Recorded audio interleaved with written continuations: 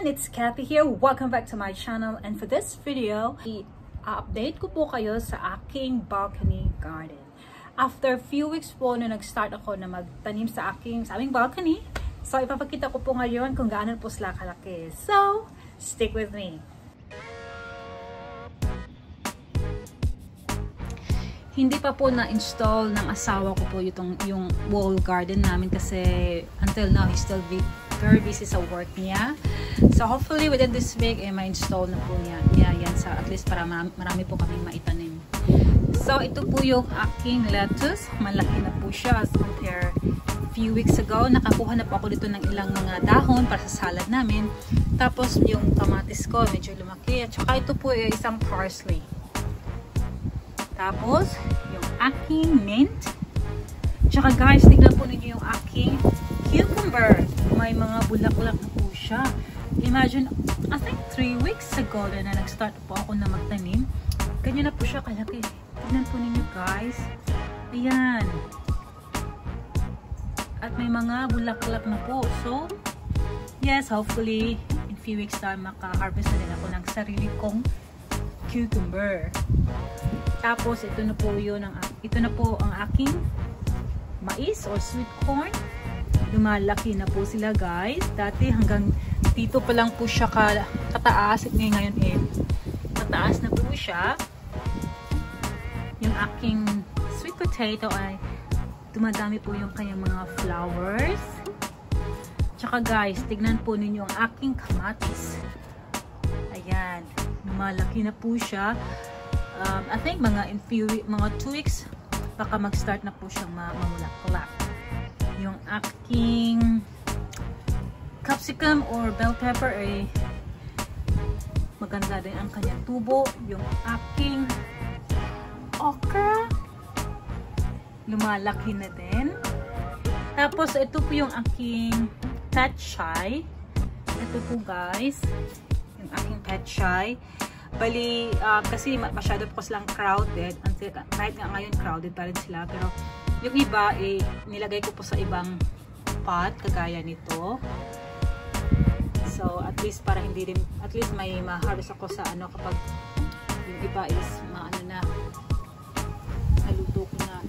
So, ayan po. Tapos, ito po yung aking ligay.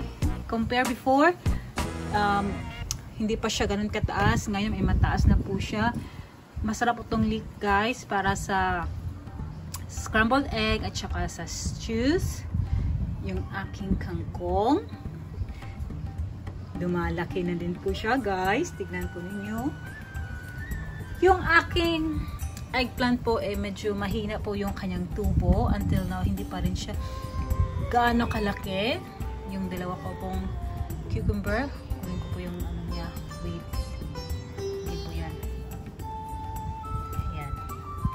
So, yung dalawa ko pong eggplant, medyo mahina po siya.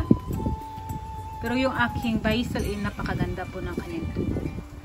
Ito po yung isa sa mga petchay na ikinalat ko para at least hindi po siya ganun ka-crowded sa isang pot lang.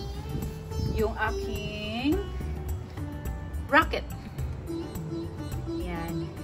Ilang beses ko na po siya nakunan ng mga dahon para sa salad. Masarap po siya sa salad guys kasi medyo peppery po siya.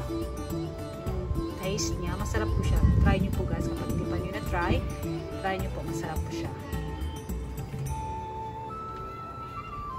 Yung aking, ito po yung aking, yung kinain ng uod. Siguro, anuhan ko to. Hindi ko ito napansin. Ito po yung aking broccoli ni guys. I need to spray something on this. Ito po yung uod guys. Ayan, nakita po ninyo. Ayan. Papatayin ko po yan. Ayan, hindi po siya maganda. Kinakain po niya yung aking broccoli. Tapos yung patatas ko po guys, nilagyan ko po siya ng ganito kasi tumutumba po siya Ayan. Tapos yung chives. Tapos tignan ko mo aking ginger, baka may ano na po siya, laman sa loob kasi nga medyo, kasi nga sabi nila kapag nag-dry na po daw po yung dahon niya may ano na po yun sa, may ano na po sa ilalim. Ito guys, meron na. Ayan po. Ito. Meron na po siya. So, makapag-harvest na po ako ng ginger. Yung luya. Alam nyo guys, madali lang po siyang itanim ang luya. Hindi po siya mahirap. So, kahit saan, pwede po ninyo itong itanim. Kahit lang tapat. Kasi ang mahal ko kasi ng luya dito, yung ginger dito is like mga $20 kilo.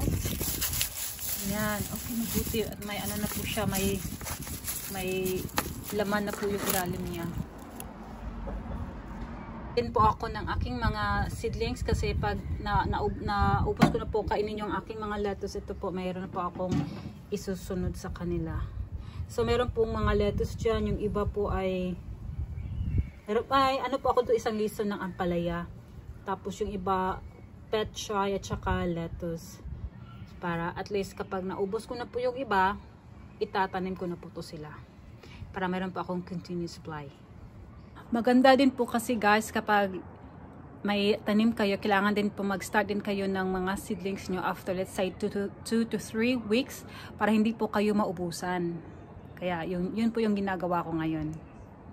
Yung aking cherry tomatoes is, I think yung kamatis is isang bungahan lang ata, ano mo na siya. Kaya nga nag-start na ako ng another seedling kasi kapag naubos na po ito sila lahat, i-transfer ko po yung ibang kamatis ko dito. Yung malunggay ko po, okay naman po siya. Ay, anong gut nito? So, ayan po guys.